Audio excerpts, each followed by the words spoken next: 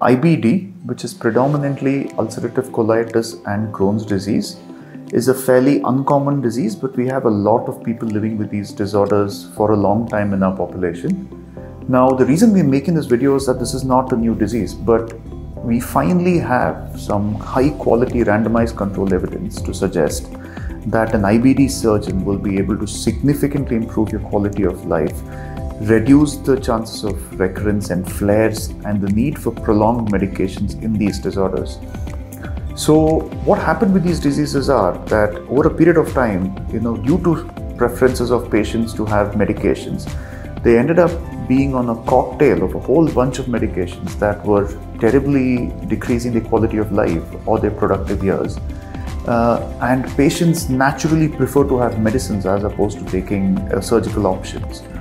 But then that leads to very poor quality of life, and a lot of good years are lost in the process.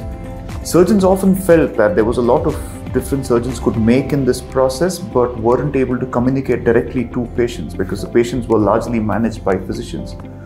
We now have randomized control evidence in the form of ACCURE 2 trial. When I say a randomized control evidence, this is almost the highest level of evidence that is used, in which patients are put into two categories, where they're given surgical treatment and they're given medical treatment to see who does better.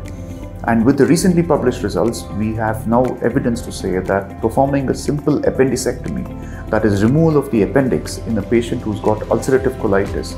you can improve their quality of life, reduce relapses, improve